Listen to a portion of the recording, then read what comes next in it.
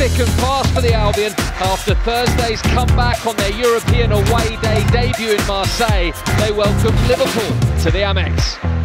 The kick-off, the players take the knee to show once again that there is no room for racism.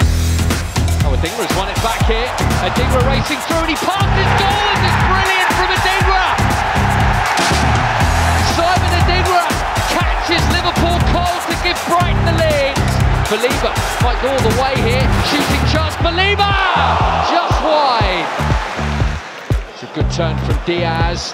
Nunez, Elliott's in left for Salah, sweeps it home, and Liverpool are level. I'll give it away, Liverpool could be in the lead here. Oh, penalty's been given. Salah against for Brook, and Salah, too much power in that. And Liverpool lead.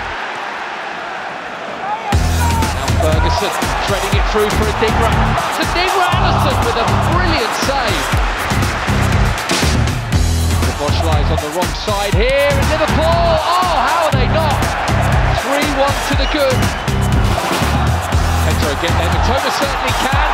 Ball appeals, big ball appeals. Melted in, dangerous, and it's in! Dunky equalises.